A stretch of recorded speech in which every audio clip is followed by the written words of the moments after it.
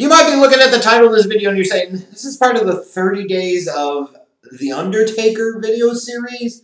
I thought you were doing 30 videos about The Undertaker in 30 days. Well, let's be clear here. That is a lot to ask, to truly come up with 30 unique topics to talk about one wrestler, one individual over the course of a 30-day month. So there's that.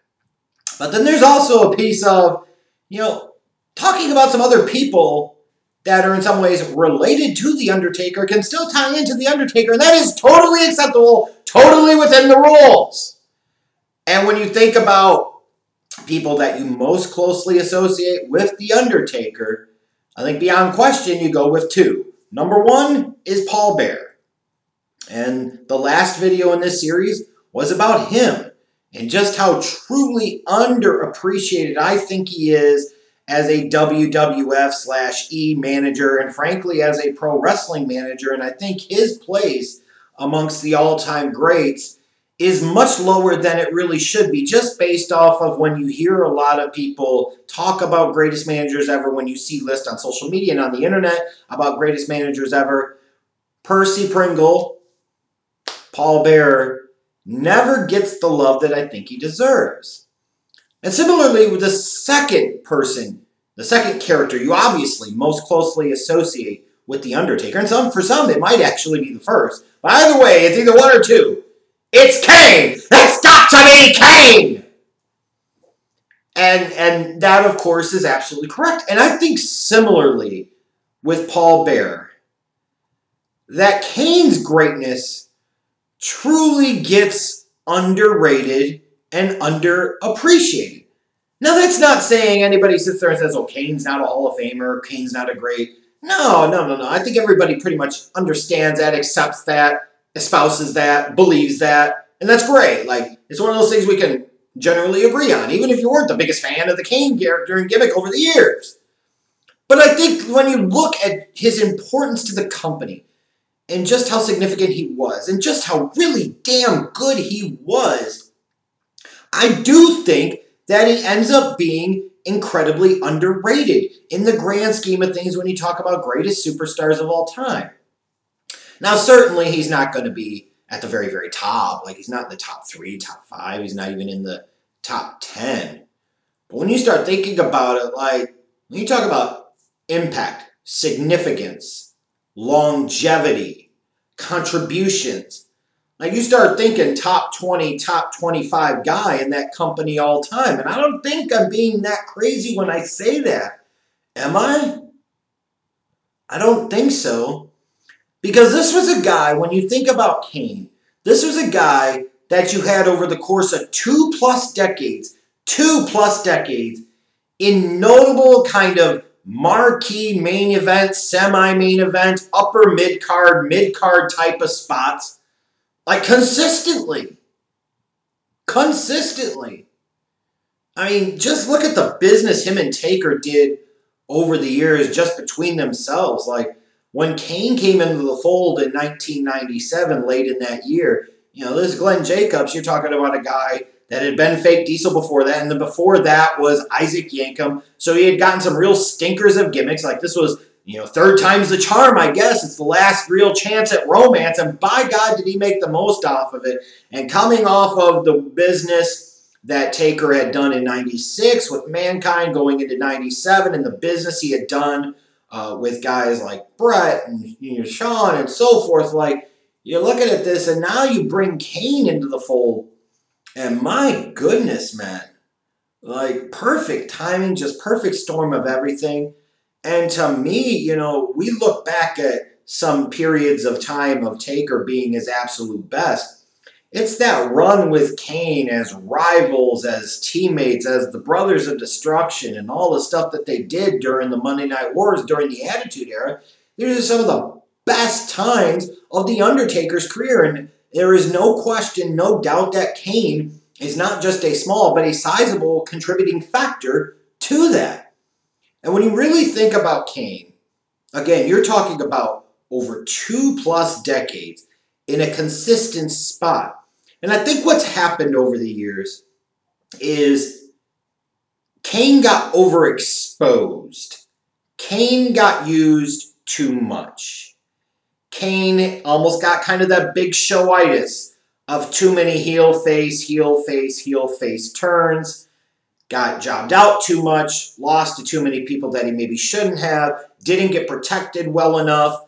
Like, got to the point where you were getting diminishing returns out of them because of the things they were doing from a booking standpoint. But even in that case, you're looking at a guy like Glenn Jacobs and Kane, that you could clearly see cared about the business, respected the business, cared about the future, cared about others, cared about being the best team player that he could be, going along with the story and helping others get over and helping them make more money, which would help make him more money, which would help make everybody more money. Like, when you think about some of these guys that we really look up to in terms of their wrestling careers and who we really, really respect, like, lots of people love Austin.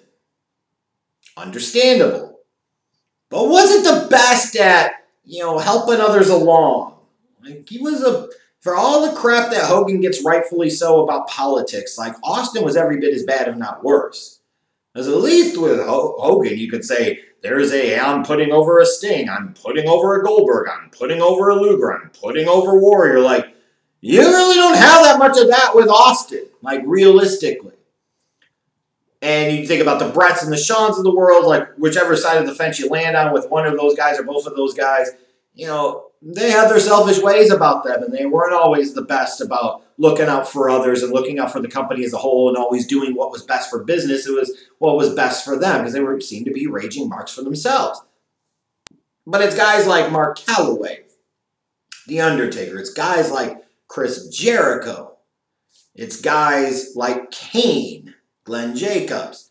It's guys like Mick Foley. It's those guys that you look at that in terms of wrestling, staying away from any politics or anything, this is kind of irrelevant to this conversation here at least.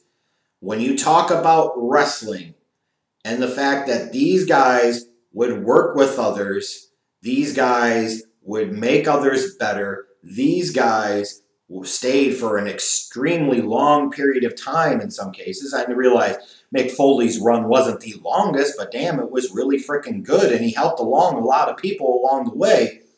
Like, he helped to revitalize The Undertaker's career. He helped make Triple H. He helped make The Rock. Like, when you look at Mankind, like Mick Foley, like, there's a reason a lot of people respect him as much as they do. And I think Kane belongs in that similar type of ilk, that similar type of stratosphere. For the guy that would put over people, the guy that would work with young talent, the guy that would do what was best for business, like, sometimes to his detriment. Like, I will never forgive this company, the WWE. I will never forgive them. During God's reign of terror in 2003, that 2002, 2003, even to going into 2004 timeframe, it was really a reign of terror. It absolutely, totally, and completely was. And when they unmasked Kane, I believe that was around the summer of 2003, wasn't it? And my timing might be a little off. I'm an old man now. Forgive me, please. But when they had him be unmasked, the fact that they took Kane's mask from him, but then didn't put the World Heavyweight Championship on him all these years later, still absolutely pisses me the hell off. And while, sure, maybe Glenn Jacobs wanted to take the mask off because he's like, I want people to see my face. I want to do something different with the character, and I understand that, and I appreciate that. Like, he deserved more. There were times over the years that I felt that this company missed the boat with Kane and should have made him a champion more than they actually did. It's why the year that he won Money in the Bank and he ended up cashing in, that's why so many people were really excited about it, because it was one of those things like, this is a guy that's been around a long time. He's given a lot. Like, he's deserved more of this shine and more of this opportunity. While I understand he was never going to be the money level draw of somebody like an Austin or The Rock or even to a degree of The Undertaker. Like, you can't pretend that Kane drew no ratings. You can't pretend like Kane didn't draw any money. If he didn't do that, he wouldn't have been around all those years. So I even think sometimes the way WWE has treated him over the years shows just how underrated and underappreciated and how sometimes taken for granted he really is. And we really get skewed here by the last few years of Kane's career as to the point of, oh God, it's Kane, and oh God, Like, we gotta do this again. Oh God, this is so old. And it's really skewed our perceptions of him. It's skewed how we view him, I think, in some ways from a historical lens, and that's a real shame. And I feel like that's a reality, but it is a real shame. Because here's a guy, that was in the middle of so many great things during the Attitude Era, both as a singles guy, as a brother of Taker, as a rival opponent of Taker. Here's a guy that you could talk about.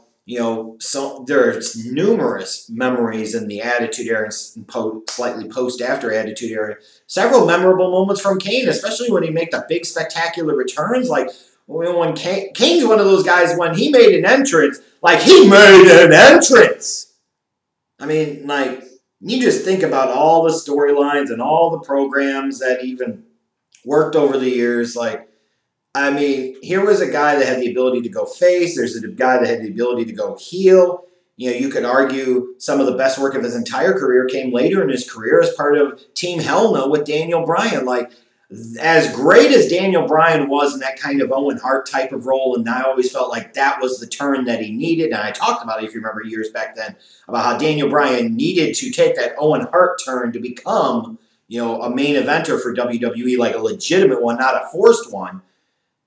That dynamic doesn't work without Kane. That turn for Daniel Bryan doesn't work without Kane. It's Kane, the straight man, that makes it work. It's Kane that's the one that everything played off of. It's Kane that made that go.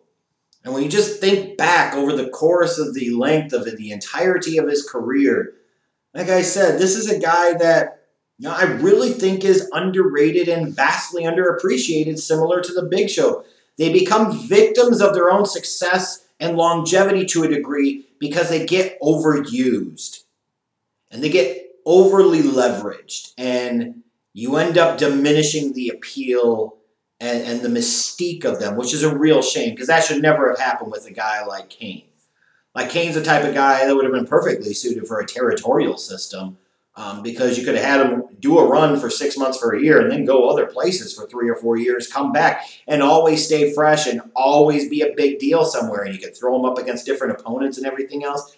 Business changed. So in some ways, the structure and reality of the current wrestling business over the past 20 years has kind of handicapped him a little bit. But when you think about all that he did as a tag team guy, when you think about all of the feuds and rivalries that he's been in over the years that we remember, and it's not just always The Undertaker, but certainly Undertaker is a very memorable one indeed. Like, damn, this dude has given a lot to the company. He's meant a lot to the company. And when you look at that longevity, and you talk about the Royal Rumble records, for the longest time, he's the one that held the record for most eliminations in a single Rumble. I believe he still has the record for most career eliminations. Like, this dude's done a lot in his time. And I just think personally that his greatness and his value is at least underappreciated, in part because of what happened the last few years. But I think in a lot of ways, it's actually very, very underrated. So I'm curious to hear from you guys what you think about Kane, like where you would put him in the ranks of all-time WWE wrestlers. Am I off the mark here? Or am I kind of on the mark that the work at the very, very tail end of his career has really diminished the perspective or view of just how great Kane was during his 2 decades plus long career for WWE?